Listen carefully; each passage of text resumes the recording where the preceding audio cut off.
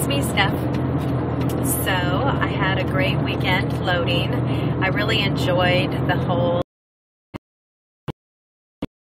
and yesterday was my first VLCD, so this morning was my first weigh-in, and I lost 4.6 of that today.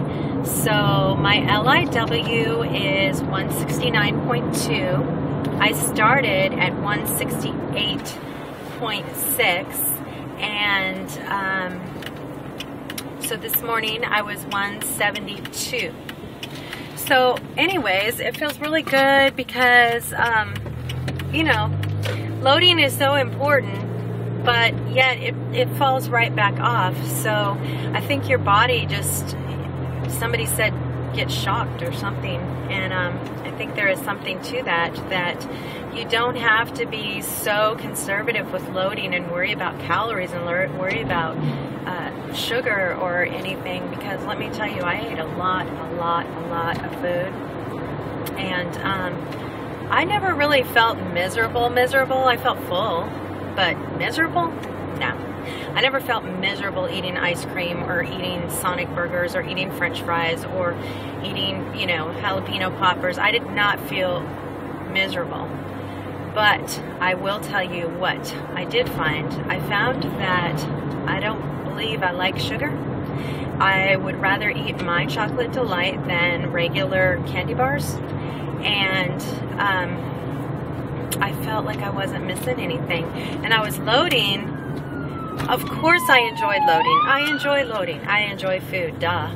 But I kept having this overwhelming feeling that I'm not missing out on anything.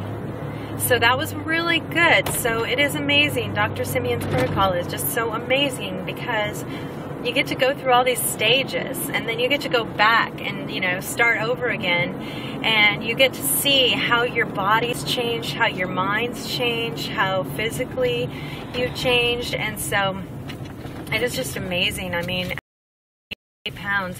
I thought today I would put my loose work pants on and they'd probably be tight, but they weren't at all. They're loose like always. So it is pretty amazing how, you know, it is pounds and inches, and even though you eat crazy for 2.3 days, doesn't mean your body is going to just, you know, hammer you for good, because I think your body is like, bam, after you go back on the 500 calories, you know. So my problem going back on the 500 calories is I feel like I can't remember what I'm supposed to eat.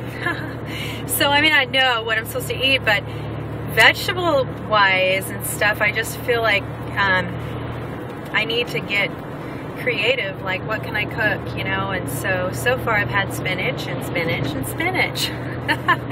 My husband has had spinach and nothing for vegetables. We just had lunch together. And so, yeah, very interesting. So yesterday I ate everything except my lunchtime fruit, and then for dinner I ate everything and an apple, but I kind of spread it out. I had my breadstick later and I had my apple right before bed. I felt a little bit of hunger pains, so I had an apple then. And so today for lunch, I was hungry. My lunchtime isn't until 1 o'clock, so I was really hungry by the time I walked in the door, and I had an orange grissini and tilapia and spinach. So I feel really like pleasantly full right now, like a nice, you know, there's a difference in full of donuts and full of sugar and then full of clean food. It's just such a different feeling. So I do feel full, which is really interesting to me because, you know, we're really not eating that much. But when you do eat all 4 things, that is a lot of food. That is a lot of food. If you're eating it all, if you're eating your 100 grams of meat, if you're eating your 2 cups of vegetables, if you're eating your fruit and your breadstick or your Melba, that's a lot of food. So it is delightful. And oh, my coworkers, oh my gosh, a lot of them, I think I'm only gonna have maybe 2 there tomorrow. Others are gone or not available. So But oh my goodness, their faces, their bodies, they're starting to look different. Myra, oh my goodness, she looks good.